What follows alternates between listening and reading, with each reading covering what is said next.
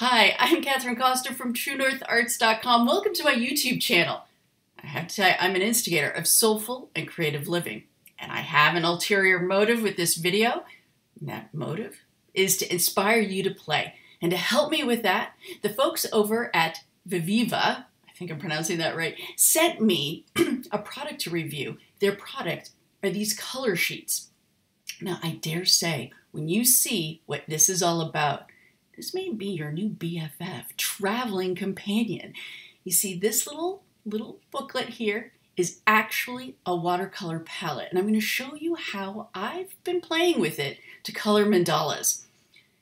Now, when I'm looking at products to review, there are three things that I look for. The first one is, what are the colors and how vibrant are they? What are the color options and can you mix them to make new colors?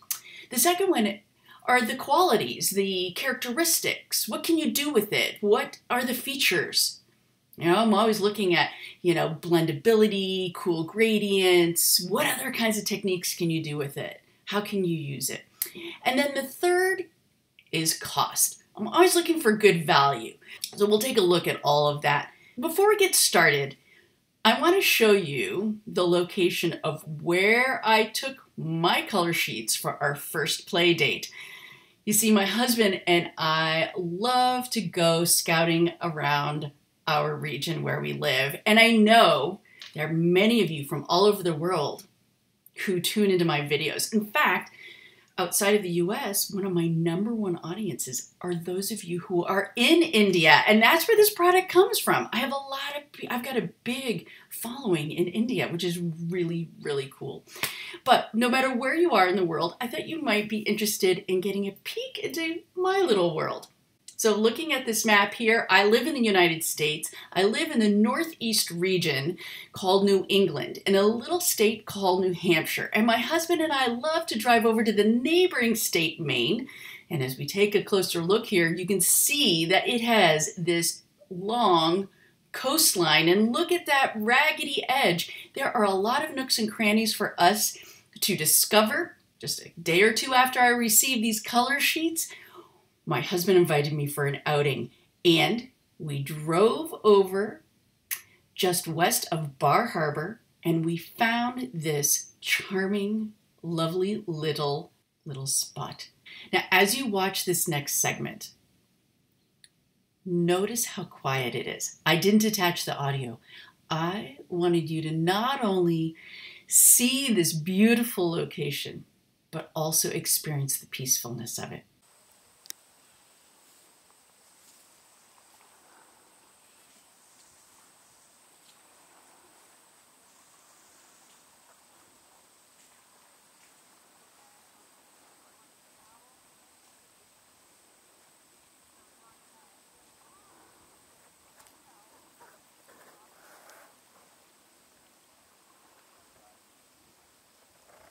The color sheets come in this adorable envelope.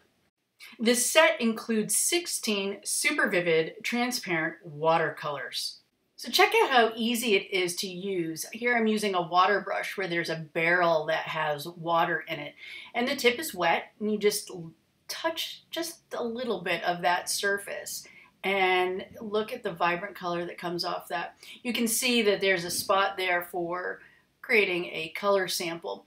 But truly, you're going to want to test out the colors on the paper that you typically use, because the paper itself impacts the quality of the color, how vibrant it looks and saturated.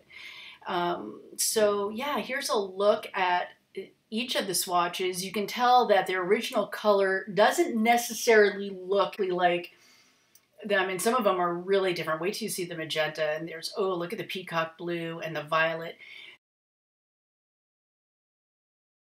So for each of the 16 colors, I created 2 swatches. The one on the left shows a solid color using it just saturated. On the right, I created a gradient with it. So in this slide on the left are the 16 colors that come in this set.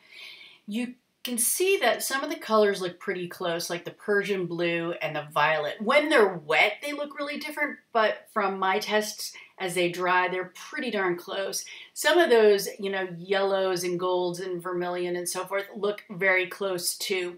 But you're not limited to these 16 colors. If you look to the right, you can see some examples of some color combinations that I came up with. And, there's so many more that we can explore with this. It is absolutely so much fun to play with these vibrant colors. And here's a look at some of the mandalas that I have colored using Viviva's Colorsheets. These are all drawn using my stencils from Stencil Girl products. The next part of this video is a demo showing you how I work with these watercolors to color this mandala. For a complete list of the supplies that I use in this video, check out the description below. I also provide links on where you can buy them. I pulled out one of my stencils from Stencil Girl products. I love that it's a quick way to get the basic design drawn, and I can spend more time with the painting and coloring techniques and adding the detail. Now, this particular chakra is the sacral chakra. You can see I first start off by just tracing it. There are these gaps that are just a natural part of a stencil. It's what keeps it all together. I just fill those in, connect those dots, so to speak, and then I color it in. So here I'm pointing out the center design. You'll see that there is a crescent moon there, and then inside that top part of the circle, I'm doing a wet on wet technique. I'm first filling it in with water, and the design effect that I'm going for is to emulate the night sky. So once you get the water down, you then flip to the color you want to use, and I'm going to start off with that peacock blue, and you just tap it on the color sheet, and then tap it onto the water, and you can see it just fills it in. It's a lot of fun. And then you pick another color. I'm going to go to the Persian blue. Again, just kind of dab that and then tap away. You can see it comes out kind of this vibrant blue, a little bit violet looking. It's going to dry more violet than it looks. So it goes on like a real saturated blue. And then picked up a little bit of violet and threw that in there too. Went to the slate black. Didn't really get a lot of the slate black in there. I think looking back on this, I would have probably put a little bit more, but it's pretty wet, so I didn't want to exaggerate anymore. And you can see that I'm pulling some of that colored water, that pigment, all the way to the lines. And then you just take some ordinary table salt, and I just sprinkle a bunch of it on because I love the effect that the salt has with the watercolor paints. And so you just sprinkle it on and you let it dry really well. But you can continue working on your watercolors. The trick is to not work on a section that is adjacent to a wet area, or else they'll start bleeding into one another. Unless you want that spontaneous effect of the two, which is pretty neat. But if you want everything to kind of have its own color, you work in dry areas. So here I'm working with the dusk orange, which I absolutely love, because notice how when you first apply it, it's bright orange, but then as you keep pulling the color, you don't have as much water on it, and as you pull it, it goes yellow. So you create this natural gradient. And I invite you to go back and rewatch this video and look at some of those color swatches that I've done where, you compare the two. You really can see how some of the gradients have this neat duotone, especially some of these yellow ones and orangey ones. So dusk orange is definitely my favorite. And you can see I go back and I tap that color sheet to load up a little more of that pigment, and then you just tap it back in to darken it up, to just pull that in a little bit more, just to add some more of that gradient. It's so much fun. It was so much fun to discover all of the different colors and just play with it. I'm not an expert with watercolors. It's been on my bucket list to play with. Now, I finished that section, so moving over to that outer ring, because I don't want to have that wet section bleed into the next. I'm just pulling up violet. The thing I love about the sacral chakra, traditionally it's orange colored, and when we're creating our own personal mandalas, we may be starting with a stencil like this and honoring the roots of it with bringing in that element of orange. But then we can bring in other colors because it's a personal mandala and you can just have a lot of fun playing with it. And what I love about orange is because it is a secondary color, it's not a primary, it goes with everything. It looks so gorgeous with blues and purples and even greens, and you can pretty much pair orange with just about any color, and it's got a really good vibrancy. The sacral chakra represents that energy center in your body. It's the second energy center, and that is the seat of your creativity. Now, you can see those petals on the outside. I had used a burnt sienna there, and they look just a little browner than I really wanted. I really wanted more of a vibrant orange. So you can see here, I'm going back over it with some vermilion, and look at how I'm blending those two colors, creating my own orange. So unfortunately, I thought my camera was rolling when I was working on a couple of different sections of this mandala. So at the center of this mandala is that crescent moon, and I painted it using the same technique as that center spot, where I did the wet on wet technique, but I only used the slate black. And when I dabbed that color onto the wet area of the paper, I kept the dark parts concentrated along the edge and then just kind of lightly pushed the colored water into the center. I wanted to keep that center part lighter. And then again, I sprinkled it with salt. Once the salt is completely dry, and it's got to be completely dry, then you can brush it off and you get this really cool effect. And I like to work with black and white charcoal pencil to add a nice shading effect. So here I am just outlining all of the shapes with that black charcoal pencil. It's a really nice soft pencil, and it helps to create some beautiful definition. And you can see there are some times when I run my finger over it to blend, but then I decide not to. I'm going to show you in a moment my favorite way of blending. I just tested out my finger and decided, yeah, I don't want to do that. Another thing I'm going to point out that I lost the clip on, or I thought I was recording, are those red petals that I'm now outlining. That was actually a color combination. It was looking too yellow, so I then painted on magenta and I got this dark red. It's a little darker than I had hoped. Once it fully dried, I then took the water pen and just dabbed it, and that created that polka dot effect. And here you can see I'm using that white pencil to create an outer glow, and I'm running that along that outer edge of the crescent moon as well as along that center to kind of lift it up a little bit.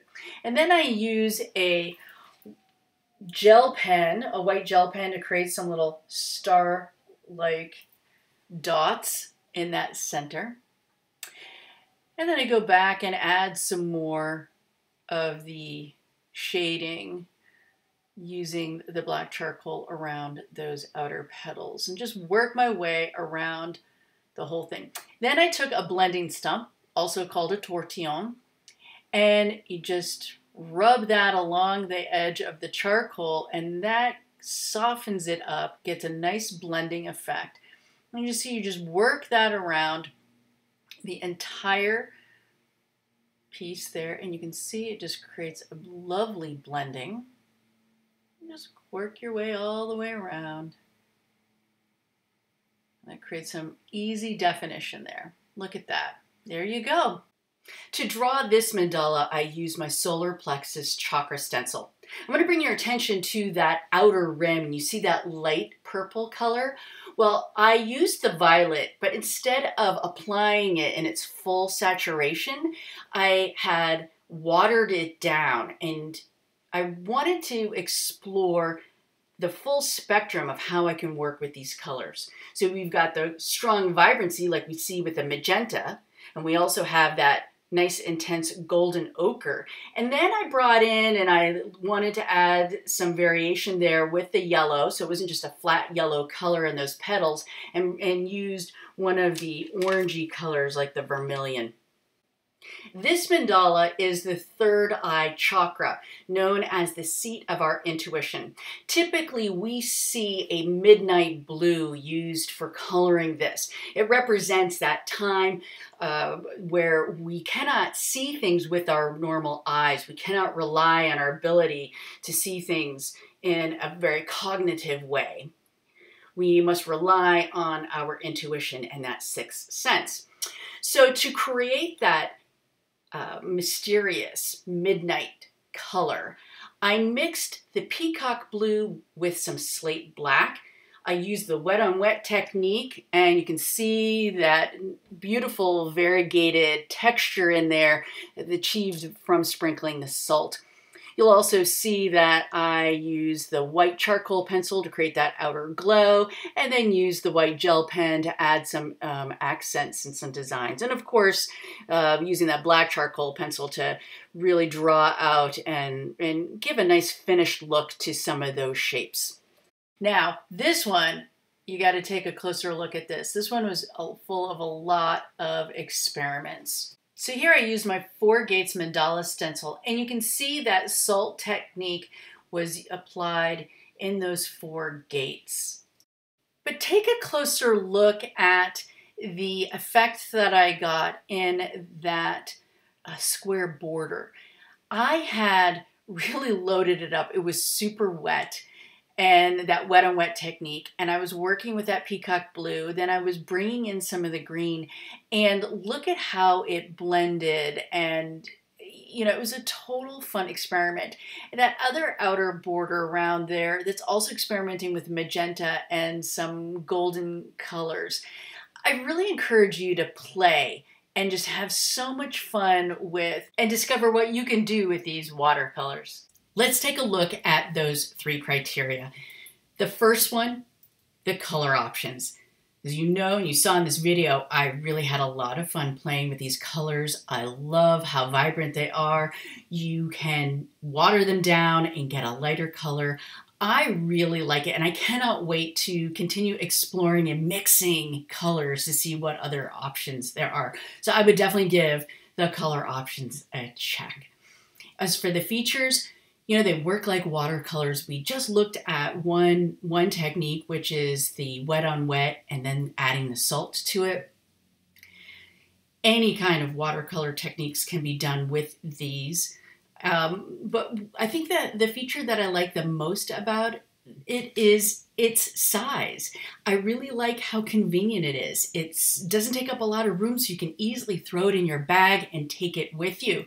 Yeah, I brought it with me recently. My husband and I went on another outing, and we found that we had about an hour to kill before our reservation. Walked over and we found a park in the area, and I had my stuff with me. So I had some found time and I played. The other times that I find that I'm using these is I recently started a new day job, and 40 hours a week, and it's very intense. A lot that I'm learning, but it's also very detailed work. So at the end of the day, I'm exhausted and don't have much bandwidth. So that's why I like pulling out those chakra stencils to quickly draw something up. I'm working at the kitchen table. I'll pull this out with a water brush, and I find that it's just grabbing some stuff real quickly. And even though I don't feel like I have a lot of energy going into it, all of you who know what it's like when you get into that creative process, you find yourself relaxing. And this product really helps us with that self-care. And it's self-care that we all really need right now, more than ever, but we always need it. And life is stressful. And these days, at the time of this recording this, it's 2020, it's the pandemic. We are just a little over a month away from our US presidential elections.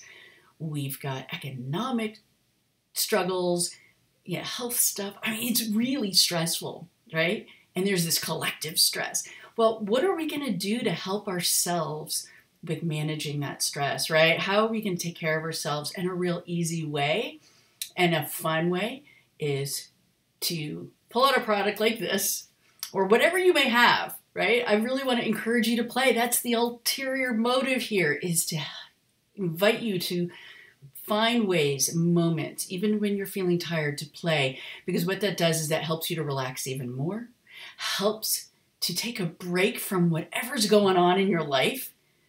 And when we nurture that within us, then that helps us to be better prepared for how we're going to step into the next moment. So how we can show up for not only ourselves, but our loved ones, our families, our friends, and our community. Because when we can show up in a more grounded, in a more peaceful way, that's how we are going to cultivate and nurture the peace that we all are longing for and yearning for. Okay, so I would say features, you get a check from me. And the last one is price. So at the time of this video, I took a look at their website. There is a link to check them out. And the price at publishing this is $20. To me, $20 is really an accessible amount. They compare these with a half pan of watercolors. You can see from the video, a little bit goes a long way. I think when you look at really the convenience factor of, carrying this around. But there's another thing that I want you to consider, how you spend your money. One thing that I'm really quite taken by with this is the company.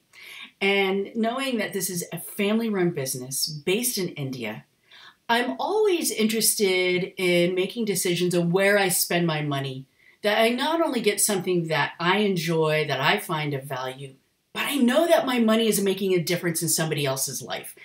And so I invite you to check out their website, read the story behind the name of their company, as well as the story behind this product, and know that when you do make a purchase, you're making a big difference in the lives of a family behind this product.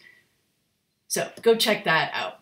Now, if you liked this video, I have more videos coming. In fact, on October 1st, it's just next week, I get to finally announce my new stencils that are coming out from Stencil Girl Products.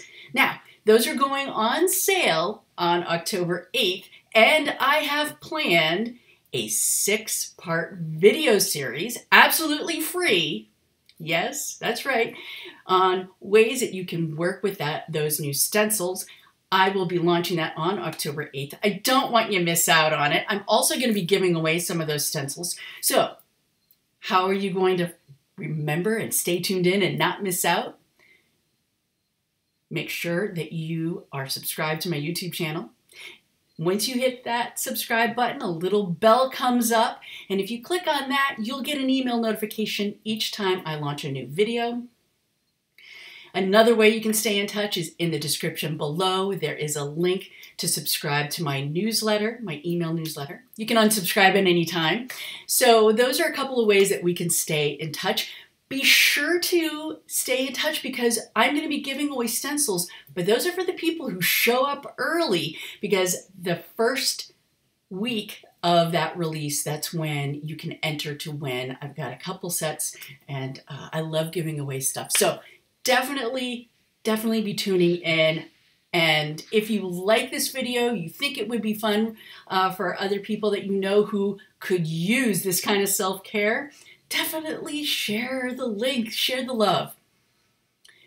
And another thing I want to add, this would make a really cool Christmas gift. Imagine getting this in your stocking along with one of those water brushes or my stencils. You could create like a little kit, oh my God, that would be so wonderful. Or you don't even have to wait till Christmas. You can create a care package right now and send this to them and then let them know about this video. Oh my gosh, that would be really lovely. Wow, that's so cool. Just thought of that. All right. I'm going to close this video because I want you to go and play. No matter what you have, work with what you have. Go check out this website and the other materials. Collect your stuff. Play, play, play. Thank you for joining me. I am Kathryn Costa from TrueNorthArts.com, your instigator for soulful and creative living.